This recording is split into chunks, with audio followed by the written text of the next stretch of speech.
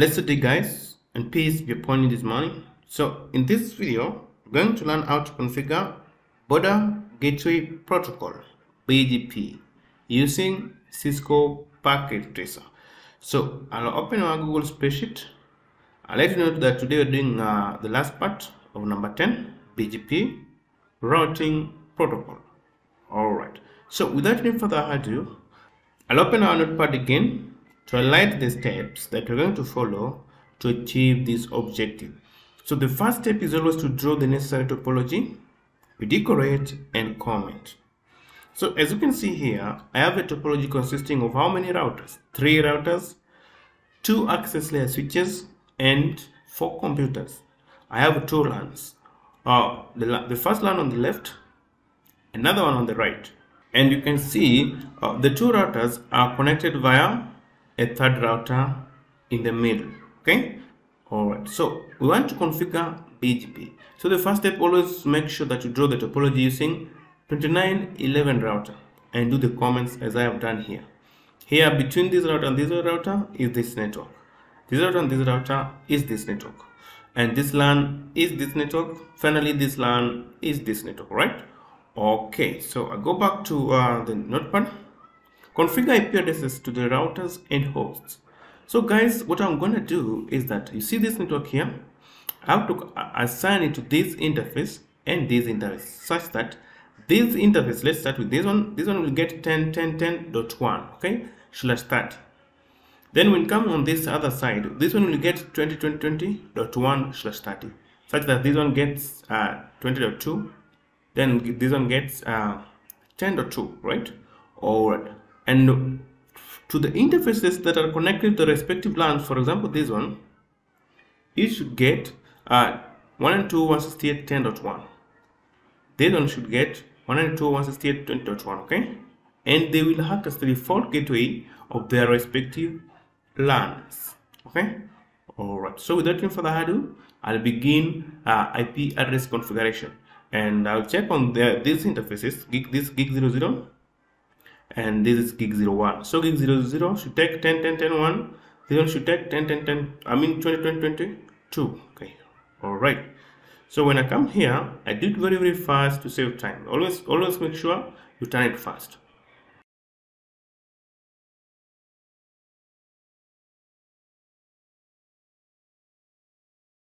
Okay, so I'm done configuring IP address to the router's interface. So I'll proceed to configure host devices. So I have to make sure that the host devices have a default gateway of their respective router's interface IP address. So for example, this computer, the default gateway will be this one. This computer here, the default gateway will be the IP address of this interface. Okay, so I do it very fast to save time. Alright, so we're done configuring IP address in all the routers and the computers. So we go back to our notepad to check the next step. The next step is to configure BGP. We specify the neighbor with autonomous system number, and finally we advertise the directly connected networks. Alright, so like the guideline here says, we need to configure BGP, because this is the main objective of this video today. Configure BGP, you specify the neighbor with ASN,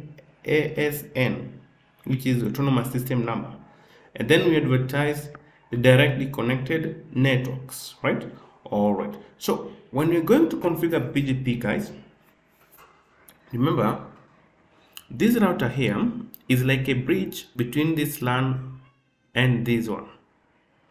So we need to configure BGP in all the routers, and we need to tell this router that its neighbor is this router.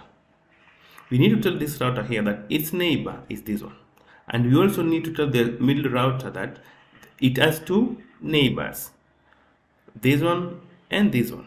So, alright, so when I click here, it will come to CLI. Okay, so the first thing we do, we make the router aware that it's using BGP as the routing protocol. So we just say the command router BGP. So router BGP, we write autonomous system number, which is number 20, okay, in this side, right? Then we hit enter.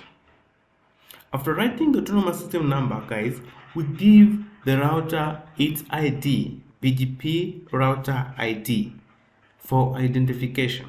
Okay, all right, so we just say BGP router ID to be, let's say, 1.1.1.1. That's all, and you hit enter. Right, then we give the neighbor, we tell this BGP its neighbor. So the neighbor should be the IP address of the next hop. So the IP address of the next hop from this router is the IP address of this interface here, which is gig 00 on the middle router. Gig 00 on the middle router, you can see the IP address is 10.10.10.1. So when you come back here, we just say neighbor to be 10.10.10.1. okay, then you say remote us the autonomous system number here, which is 35. Okay, sorry, 35. Okay, you give the neighbor, which is the IP address of this interface, and you specify its autonomous system number. The autonomous system number of this router here will be 35. Okay, and you hit enter.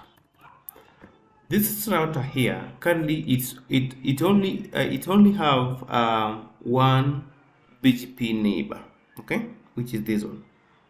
So what we do now here is just to advertise the directly connected networks. So when we just say network, let's start with this one, 192.168.10.0. Then you say subnet mask.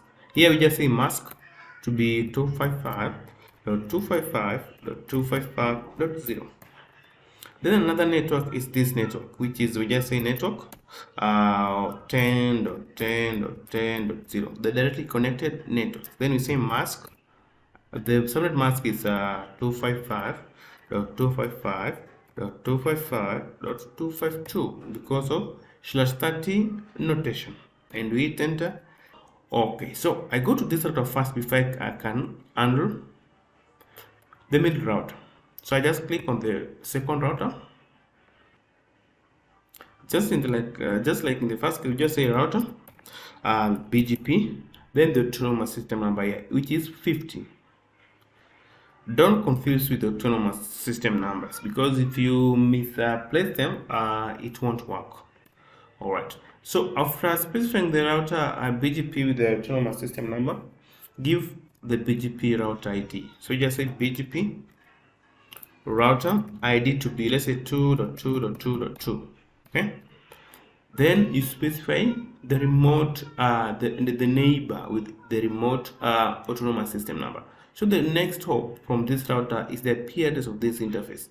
So gig 01 here is, you can see, it's 2020.1. so we just say the neighbor is 20.20.20.1, and it has autonomous system number of 35. This router should be in a BGP autonomous system number 35. Very simple. Then now we advertise the directly connected networks, which is 2020 and 192.168.20.0. okay, all right, now I start. We just say network 192.168.20.0 with a subnet mask of 255.255.255.0. Finally, we advertise the last network, which is 20.20.20.0 with a subnet mask of 255.255.255.252.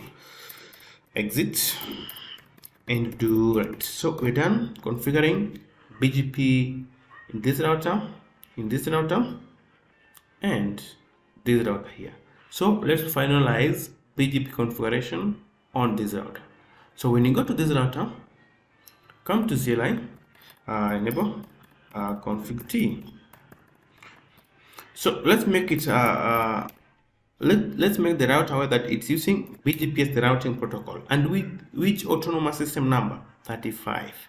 okay, just 35. Don't forget and don't confuse the autonomous system numbers, and you hit enter. Then you give the router ID. You just say router BGP route ID, BGP route ID to be, let's say 3.3.3.3, and you hit enter. And now you start giving remote the neighbors. On this router it has two neighbors. One neighbor is this one, the other one is this one. So the neighbor here should be the IP address of this interface. So 00 on this side, you can see it's 10.10.10.2. So I come here and just say neighbor to be 10.10.10.10.2. Then it's a remote ask. Which autonomous system number is it in? It is in autonomous system number 20, and you hit enter. And guys, you see this information here, BGP 5 adjacency neighbor 10.10.10 up. So it has already formed neighbor with this router. Okay, all right. So we have to tell this router that there's another neighbor, which is this one, and to tell it that, you have to extract the IP address of this interface and the autonomous system number here. So the IP address of that interface, you can see it's 20.20.22. all right. So when I come here, I just change this to 50. Then I come here, I change this to 20, 20, and I hit enter. And you can see the information here. It has formed adjacency with this router. All right. Okay. So finally, we need to advertise the directly connected networks on this router. So which networks? This one and this one only. So when I come here, just say network.